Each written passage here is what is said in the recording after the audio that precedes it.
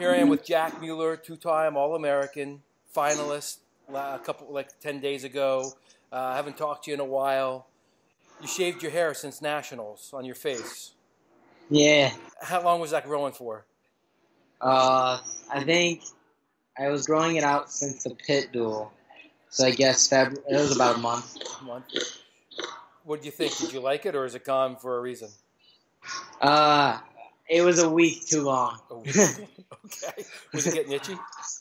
Mm-hmm. All right. And I'd start playing with it, and it was just annoying.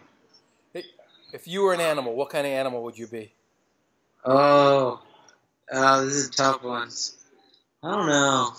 I would say a lion. Just go with the basic one. I'm down with that. Heart of a lion. So it's been just over a week since the championship experience. Tell me a little bit, you've had some time to reflect. What are your thoughts on the experience? I had a lot of fun. It was good seeing all the support around me, and I got to wrestle on the biggest stage, so it was amazing. If there was anything I could do over, I'd want to win it, obviously, right? But I don't know. It's been an amazing experience, and it's definitely motivating me to want to be better in the future. You had a tough side of the bracket. The top side, you went through Bresser, Rivera. I'm sure I'm skipping somebody right now. It's been a long day. When the brackets came out, did you look at it right away, or are you just taking it one match at a time? I did, because I was sitting with my buddy J.I.L.O., and he was so excited. It was his first NCAA experience, and so when he saw his, he was pretty pumped because he thought he had a really good draw. He could have performed a lot better, and I think he could have had a great tournament. But he was like, "Yeah!" And I was like, "Oh, well, I guess I'll look at mine." So I saw it, and I was like, "This is what I expected. Let's do this." Did he look at yours and go, "Sorry, bro"? No, I'm just messing with you. I think that everyone on my team was like, "You have a really good draw. You're gonna win it." And then the bets came out, and all my friends who aren't on the team were like, "Dude, you're plus 1,500. The field's plus 1,500. I'm about to go put a $1,000 bet on you." The non D1 athletes, of course, but everyone was like, "I'm about to go bet on you. You're gonna win this." Non D1 athletes. So did anybody break you off a chunk after they bet on you, or not? No, I don't. No. No. All right. So you follow the lines too, huh? Well, I just saw it on Flow. I'm always on Flow. So when I saw that article, I was like, "Oh, let's see what they put me in." I was like, "They don't have my name on here. They're considering me the field." So whatever. So what's your mindset going into this? You were All-American freshman year. You won 33 last year, did an All-American. What's your mindset going into the tournament? No pressure. I don't know. Just go out and enjoy it. It'll be a lot of fun. So I had a lot of fun. You did look. First match looked strong. Bresser looked strong. You got to Rivera. Did you game plan him? I mean, you dominated that guy. I didn't really watch much film on him. Okay. The thing I did watch where I got a lot of confidence was how Micic beat him. Micic is a lefty, high C, rode him for 4 minutes, and I was just like, that's my style. So I didn't feel too nervous about wrestling him. Really the whole year I was kind of there's one guy I need to beat. That's Spencer Lee. And even when Rivera and Pitch beat him, no disrespect to them, of course, they're great competitors. It was still Spencer Lee's the guy to beat. Yeah. So before we get to that match, just stepping back, you start the year in red shirt. What's going? Is that your idea, coach's idea, combination of the two? Well, I made the U23 World Team. Yep. And the Worlds were in the middle of November. Yep. So that was awesome. But it just made sense. I hadn't used my red shirt. We were planning on using it either this year or next year or whatever. And it was let's just take it. We'll see what happens. And then Louis started busting weight, and he needed me in there. And so I was like, "Yeah, I got my brother's back. Let's go out. Let's do it. I'm ready to roll." And then it started gearing towards, okay, let's look at these top guys. Let's go and attack them. What kind of person are you on red shirt? Are you just frustrated you're not wrestling, or are you just cruising along, U23s. I'll take it easy here. I'm training super hard, Yeah. but at the same time, it's like before dual meets, I'm like, okay, does anyone need me to work out with them? Does anyone need a drill partner? Does anyone want to get extra with me? Like, whatever I can do to help my guys, right? I don't know. I didn't think much different other than, like, there was no pressure to compete at all, which was kind of nice for that little month before I came out. But is that what it was? How long was it from U23s to when you? Was it a month? A month in between U23s and the dual, pretty much exactly. All right. So you don't sound like a guy who can turn off his brain. Is that like the competitive? I don't mean the. Well, can you turn off your brain? I mean, no. I'm always competing. So in the little things. What are you thinking about when you're alone? Like at night? Like what do you think about? I'm usually cruising through flow or watching documentaries, anything to better myself. Like sometimes I gotta force myself to get off, right? And like last week, I just wanted to take a week away from wrestling and just kind of enjoy life. And so one of my roommates is just overly obsessed with wrestling, like to the max. Yeah. And every once in a while, I'd hear a whistle, and I'd be like, "Turn it off!" Like no wrestling. He's just watching because videos then I online. want to get on it. Just watch. Yeah. Okay, that's funny. Did you crack? Were you able to stay away for the week? Kind of. I mean, you slipped a little bit. It's hard. Yeah, I mean, I don't know. It's hard. I tried my best. What brought you back? What was it? Social media. It always does. Does it? You see something on social media, you're like, oh, that looks interesting. And then you start going on Flow, going on YouTube, looking up different matches, and then it's like an addiction. It's an addiction. And this addiction started, or the drive started at an early age, right? Like these are some of your first memories. Oh, yeah. So tell me, were you in diapers? Like, do you remember being in diapers, or was it just after that, or like what was it? You wanted to be a national champ? No, I was out of diapers. Okay. My brothers, my older brothers, kind of like one of them basically potty trained me because he forced me to sit on the toilet until I went to the restroom. But like that was like 1.5, 2, like super young. Okay. And so by the time I was 3, I was like getting doubled in the living room and wrestling stuffed animals and just dreaming of being on this national stage. So, were you watching wrestling at that time, or is it just through your brother? I was watching like high school wrestling because he was wrestling, but like I would go in my singlet and go watch him, and like Kamaru Usman went to Arlington Bowie, and that was like that's like 30 minutes away from my house, and I saw him this year at South Beach, and he was like, "Oh, little Jack, remember when you were wearing singlets?" And like everyone remembers me in this little singlet with a bowl cut, just like sitting there watching wrestling, asking when it was my turn to go, my turn to wrestle. That's and then funny. Like I had to wait a while. But was your dad a wrestler too? No. So how did your brother get into it? He was a feisty youngin. He needed an outlet. He needed the outlet. Can you take him now? Oh, he's too big. Is he too big? He's too big. He wrestled at 165 in college. Oh, jeez. So you need to bring like a pipe or something if you're going to take him. Yes.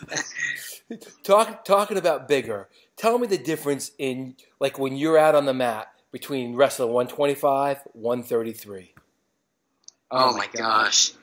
It's like, I don't even, like I can just hit so many more things. I'm so much better on top. Like last year I was average on top, but this year it was like, I'm turning everyone. Yeah. Like, turn Foz, who doesn't get turned. Like, and I wasn't getting many turns. I only had 2 techs at 133. My freshman year, I had 15. Yeah.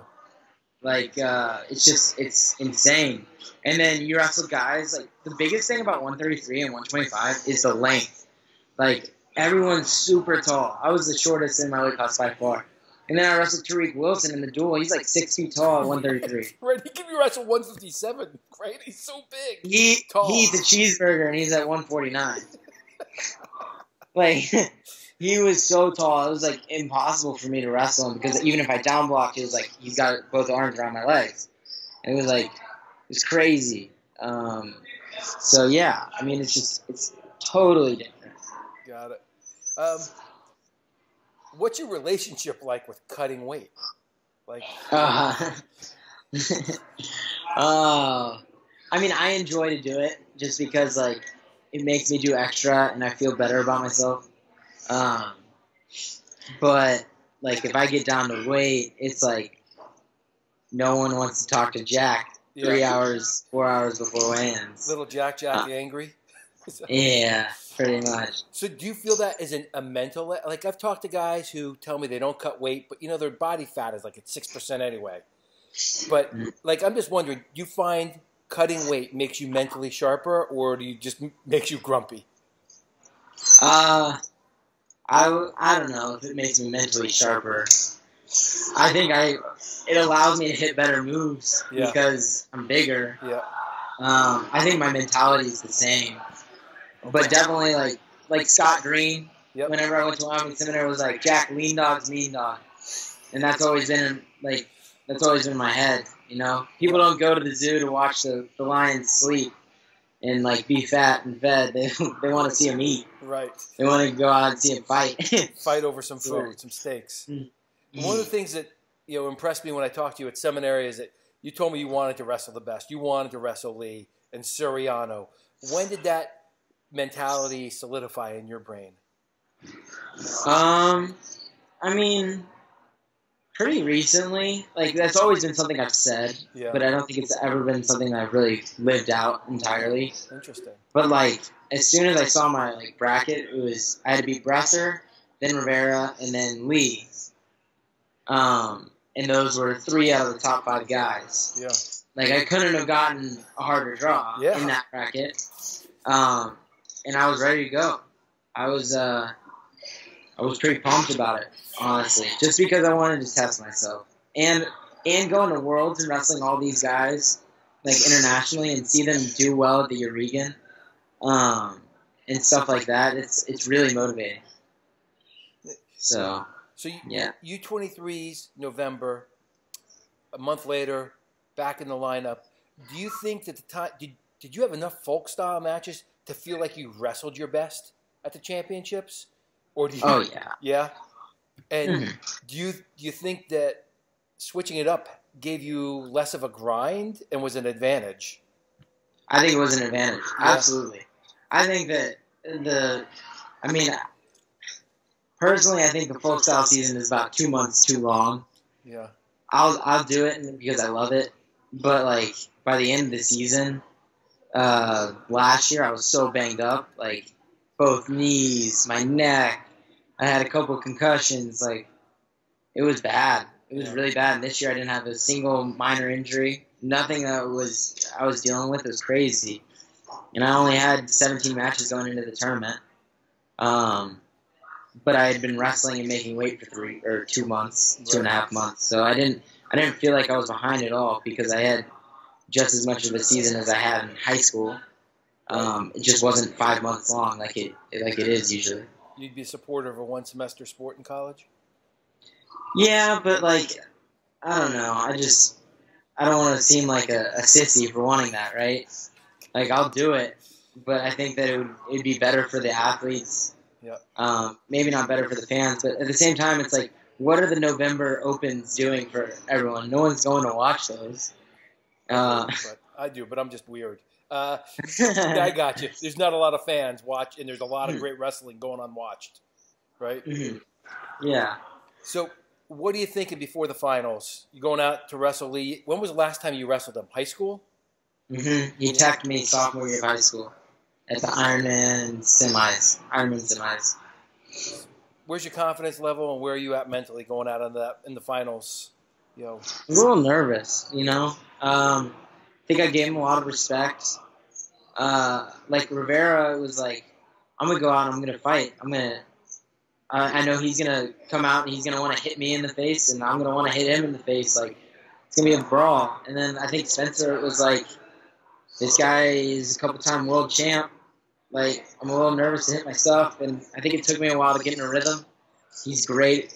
Both guys are great competitors. It was great to wrestle, but, like, I wish I kind of went out with a little less respect for him. Interesting. Okay. Yeah. Okay. I don't know. What were you thinking? Anything during the match? Like, I got to get going. Like, what kind of self-talk you got going on during that match? So all year I've been telling myself just one word over and over again: just spar, just spar. I think that I'm really like good at wrestling because I like to wrestle. I like to spar. Like, I'll just go for hours with my coach or with my partners, and we'll just go and we'll flow.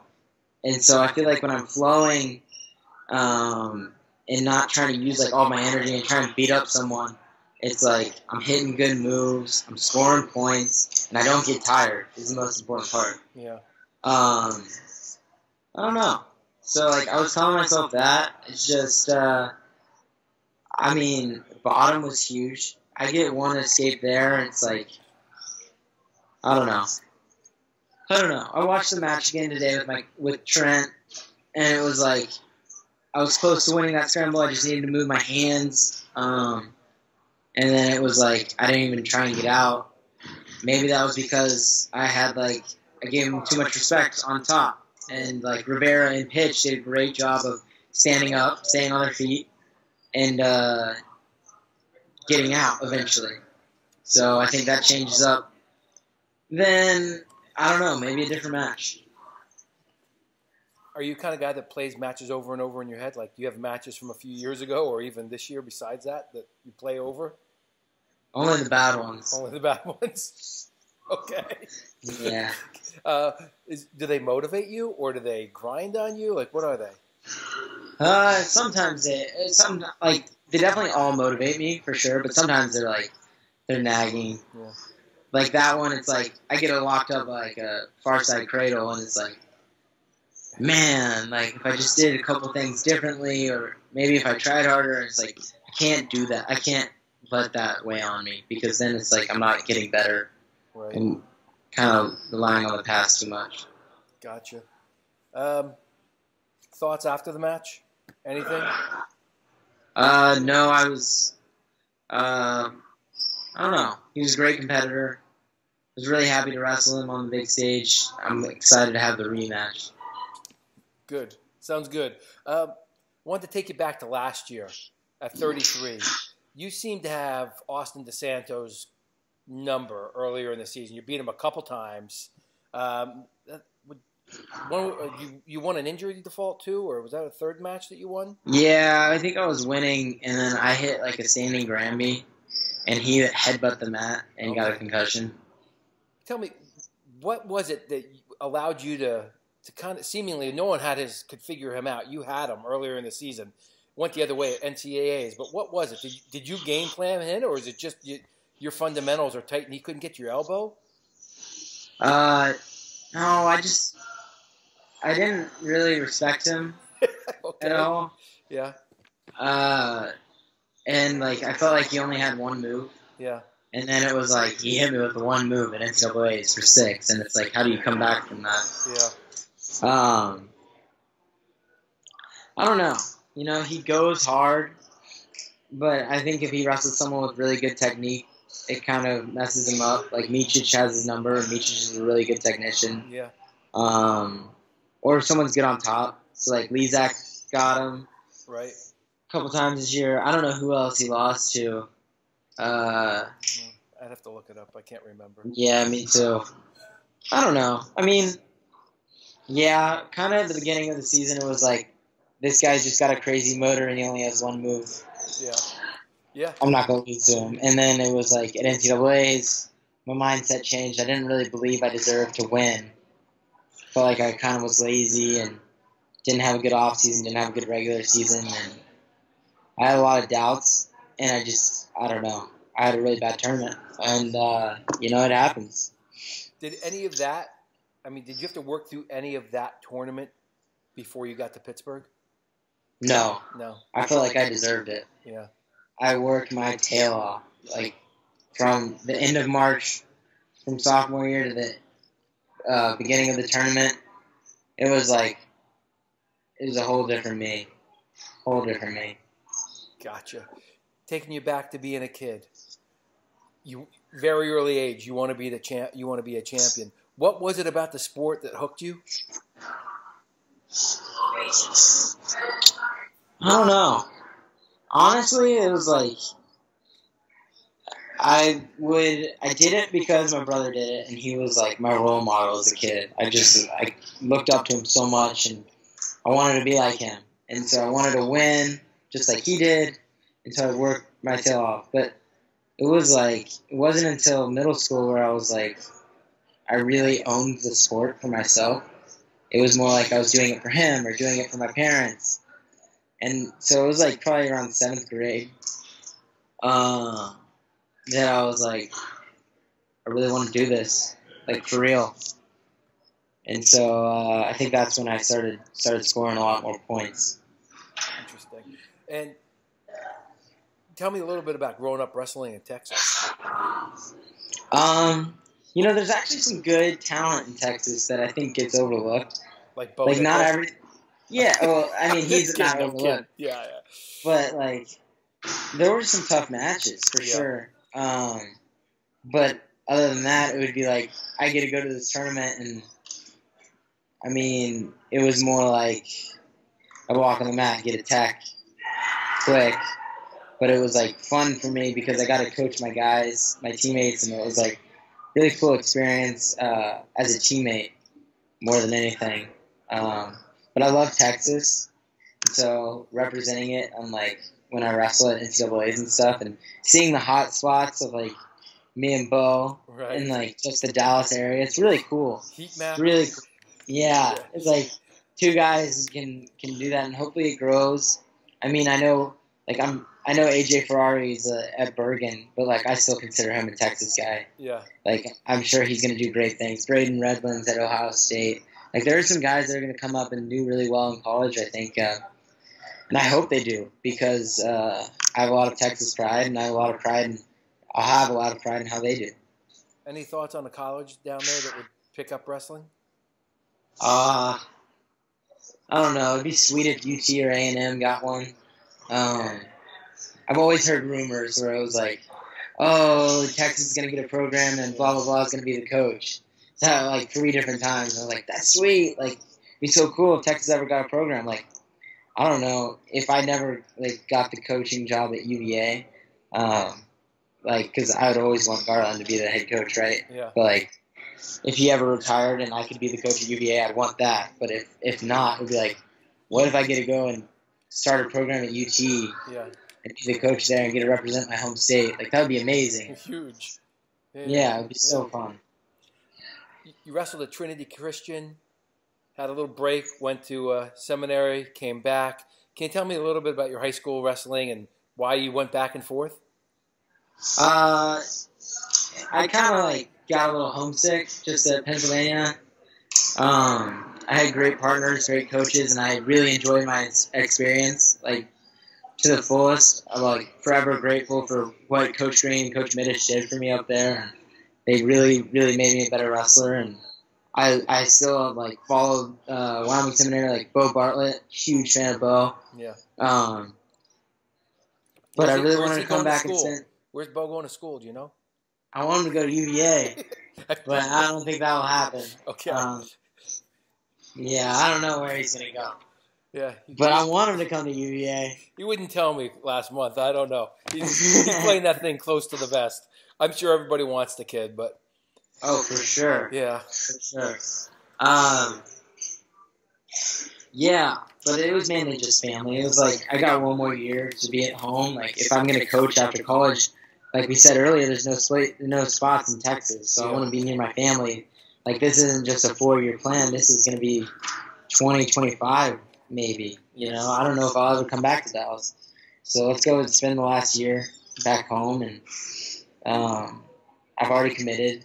So I'm going to college. I just need to get better. And Kendall was here, or back home. And my other coach, Melvin Lofton, was back home. And so I felt comfortable with the coaches I had, obviously. I mean, Kendall Cross, Olympic champ. How long You know, it's much better than that. was he the coach at Trinity Christian? He was an assistant. Yeah, he helped out. Did he coach you before that too? He has been coaching me since.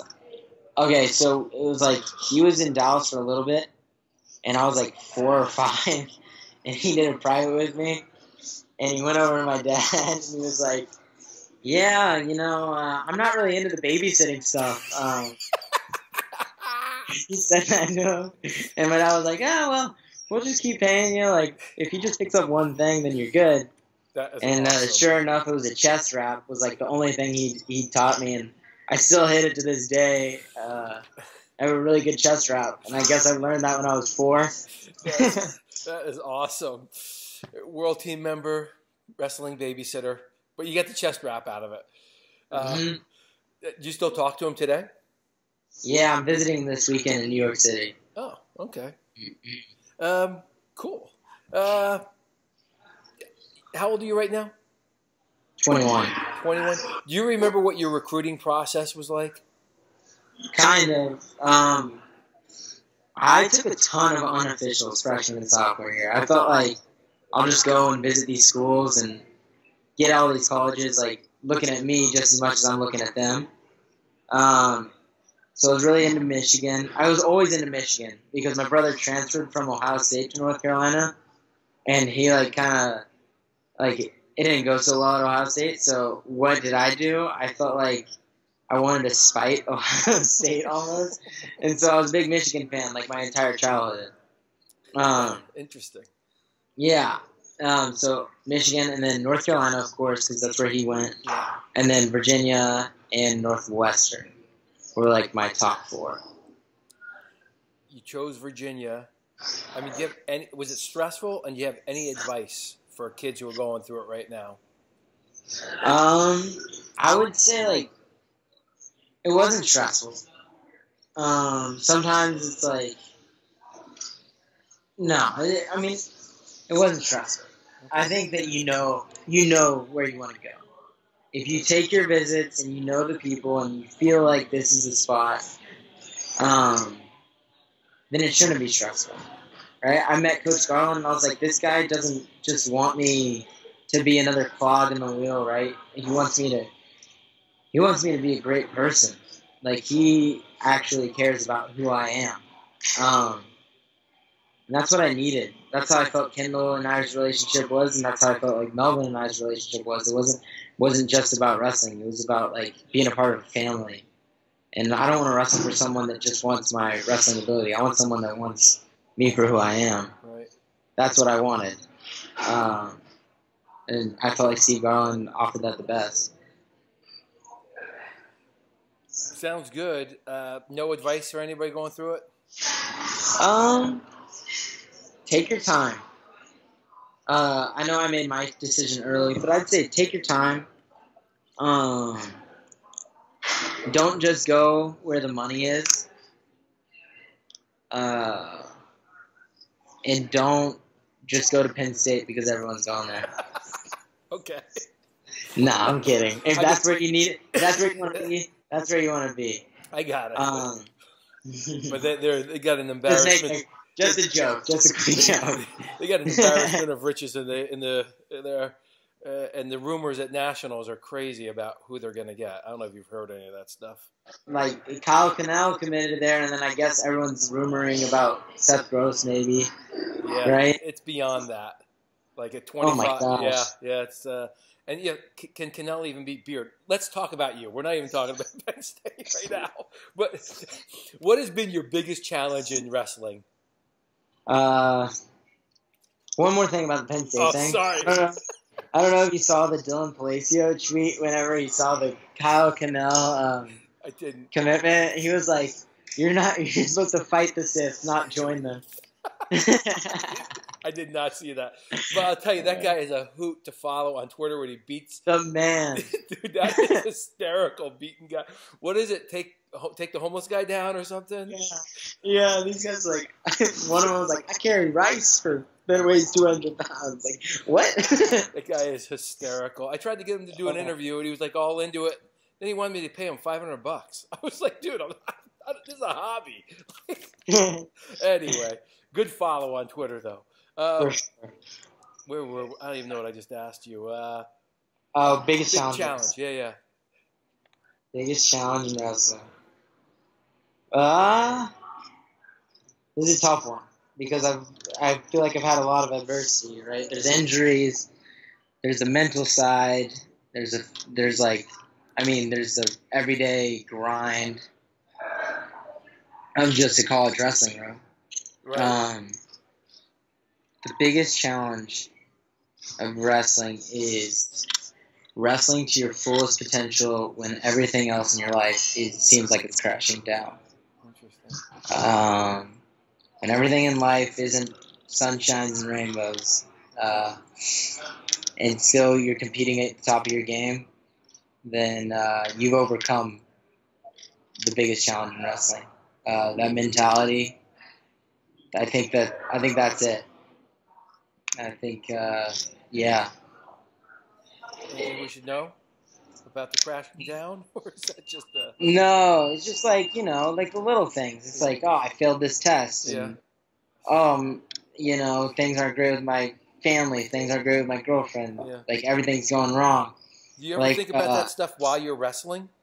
Sometimes, if I'm not in the zone, it's like I'm thinking about how I did on the test. I'm not thinking about the match. Like when I wrestled with Tech Kid, I had the flu. I lost my wallet. I got in a car wreck. I had the worst drive ever with Garland. He made me want to puke. I had the worst day of my life, or the year. And it was like, I wasn't even in that match. I got exhausted in like a minute. And it was just like, get me through this. Yeah. That's tough. And, it's not necessarily in competition, but I always tell my own kid, if you can practice hard when all that stuff is going bad, now he's young, he's 11, that's where you actually make the mental kind of thing. You're like, if you can work through some of that stuff, but it's all right, that's cool, or not cool, but that's a funny day, man. It was a horrible day. It was like right before. I was just like, are you kidding me? Oh, man. What's your biggest accomplishment? What do you think? What are you most proud of accomplishing in the sport of wrestling? There's no accolade that I place above one another. Honestly, it's like when I'm done wrestling, like even at the NCAAs, and everyone's congratulating me, and that stuff's cool. But like when I see kids come up and like, oh my gosh, that's Jack Mueller, or can I have your autograph? Like stuff like that. Whenever I can make an impact on these kids, and I get to sign their shirt or give them my headgear. I remember I had a tweet about it earlier, and I was making a joke about giving it away. But, after the finals? Was that? No, yeah. Yeah. Yeah, I was like, oh no, I'm going to have to readjust one because they suck to readjust. But when a kid asks me that or something like that, and I know that these kids are looking up to me, it's like, it's so motivating to be better at wrestling, but be a better person too. Because I remember I still remember the guys whenever I was young and I'd ask for autographs. I remember the guys who treated me awesome, and I remember the guys who treated me like crap. And who were they? I mean, I was a huge fan of Johnny Hendricks and Mark Perry, and Cole Conrad was one. He let me take a picture with him. Jake Herbert was a great guy. I mean, Jake Herbert, I got a picture with him too after. It was right before his Ben Askren match, which I know was bad, but still, yeah, it was really cool. These guys were so kind to me. Jay Jaggers was super kind to me. I don't know. It was just really, really motivating and inspiring for me because these college guys gave me just a few seconds of their time, and they were my heroes. Right. So if I can do that for a young kid, that's my greatest accomplishment in this sport, to inspire someone to be a better person and be a better wrestler. So I don't know how to word this so you'll respond, but is there anybody you don't like in the sport? From the past? Oh, I'm not going into that. No, nothing. All right, cool. Nothing. Right. Sorry. Yeah, it's all right, man. Some people like to, some people don't. All right, you've been around the sport almost your entire life. If you could make 2 rule changes for college wrestling to make the sport better, what would it be? Oh, I only get 2? You go. You have 5. You have 10. I think they need to do something about the hands of the face. That needs to go. That's got to be number one. That's the dumbest rule ever. Yeah. The dumbest rule ever. I'll just do three. They need to get rid of headgears. Because why even have a headgear? I got cauliflower because of the headgear. It got a little loose, and then bam, and then it blew up my ear. So it doesn't do anything. And then the stalling out of bounds. They just need to do a push out or go back to the old rules. Yeah. Yeah. They can't do this like in the middle, because I was in my first match at NCAA's, and the guy was like had his arms out and just drove out, and I couldn't circle in. Yeah. And so I was just like trying to circle in, and they hit me with stalling, and he just pushed me out. It was like, okay, he clearly pushed me. Then I was like, we went up to the ref afterwards, and he was like, that was a push. And he was like, yeah, I got it wrong. What? That's what he said, really? Yeah. That's awesome. I know. Like, there's so many judgment rules on them. I blame the rules committee for creating these rules. I don't blame the refs for, because they got so many things that, like, the one that really bugs me is the scramble back points start at 90 degrees, but regular back points start at 45. And the more judgment there is, the more complicated the rules, the harder they are to enforce. But I'll get over that. You were talking to Coach Paulson watching the match. Are there any more Paulsons that are going to join the staff? I don't think there are.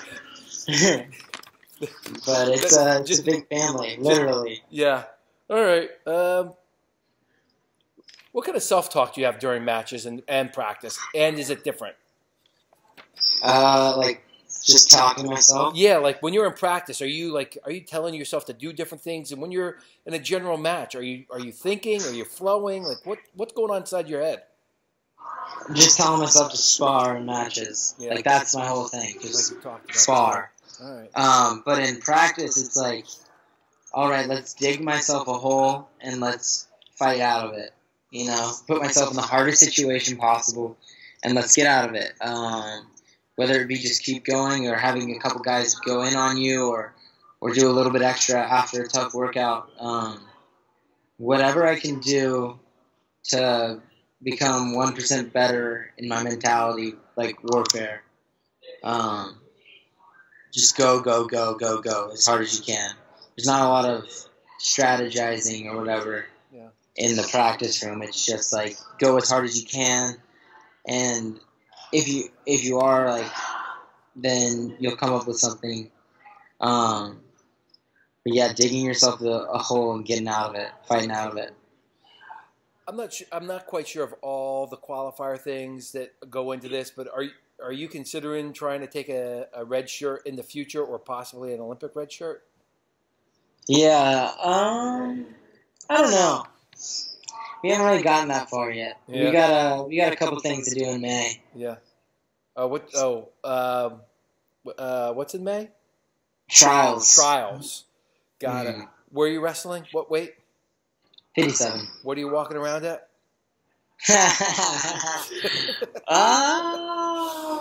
Yeah, okay. We're heavy. Skip. All right. We talked about your relationship with cutting weight earlier. It was a trap, by the way. I knew where you were going to wrestle. I just wanted to see if you're going to tell me what you weigh right now. All right. I'll tell you. So I took the week off, and I gave myself a week to gain whatever weight I was. I was walking around at 152. 152. Nice work. Mm-hmm. Nice work. Yeah. What's your favorite food? Oh, I don't have a favorite. Oh, Cane's. Raising Cane's. And you don't have a favorite food? It's just food in general that is your favorite? I just love food. I love burgers. Love burgers. All right. Any interesting hobbies? Like, do you excel at anything off the wrestling mat? Not really. Okay. All right. I'm super competitive in like every game, so I'm usually pretty good at those. Like board games. I love board games, video games, whatever. Like even like Ultimate Frisbee or stuff like that. Anybody that you like watching, whether it's American, international, is there any? Do you like watching wrestlers?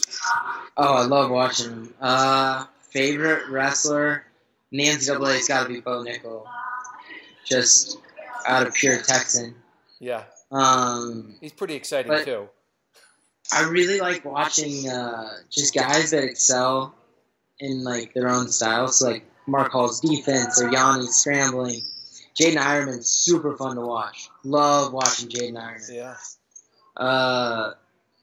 Senior level guys, I bounce around a lot. It's kind of hard to like idolize some of these guys if I know I'm gonna compete against them soon. Totally.